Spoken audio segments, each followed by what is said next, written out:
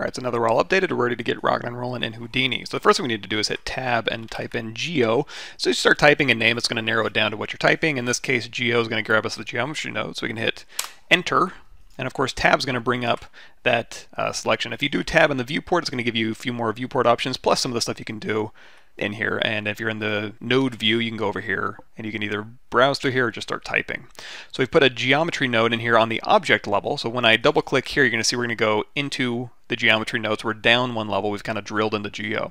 Inside this geometry node, we're going to go ahead and hit Tab again, start typing file, hit Enter, and we're going to drop in a file node. This file node is going to be what allows us to bring something into Houdini. In this case, our FBX file. So we're going to go over here and click this white arrow. And it might be easier if you don't have your folder structure set up or any favorites saved. You can go over here just to Windows Explorer, and I'm going to go browse to this folder here. So I'm going to Control-C that directory, and we're just going to paste it right here in the file name, hit Enter, and now we're going to bring in our farmerhigh.fbx. So just double-click that, and here we go. So now we can see our farmer high in our viewport over here. And if we want to, we can get rid of this grid. We just toggle this grid off over here. Now you could do, if we hit Tab and start typing in multi, you're going to see there's a labs multi-file you can bring in here. You can bring in multiple files with this node, but in this case we just brought in an FBX that had a bunch of different objects with it. So if you remember when we're in ZBrush, all of our subtools are visible, so glass, headgear, teeth, body, and eyes, and then we have the vert colors filled in. And then we know we paired a tool export, and we exported all of this as an FBX file.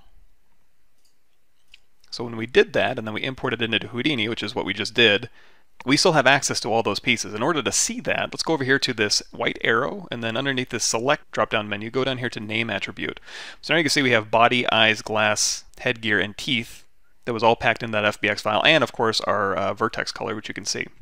As we hover over these, you're going to see it kind of does a little washout. You can actually, with color, you can go over here to this button and say turn off color groups in viewport.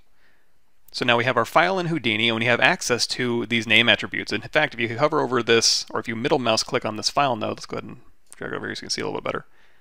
You're going to see here's our point count, here's our vertices, here's our polygons.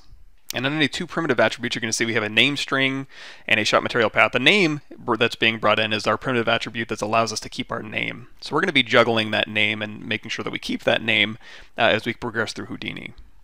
Speaking of poly count, if you hit the D key, D as in dog, go over here to the Guides tab, and underneath additional information, geometry information, you can say always on, and then down here in the bottom it'll show you your primitives and your points if you always want to have access to that for any selected node.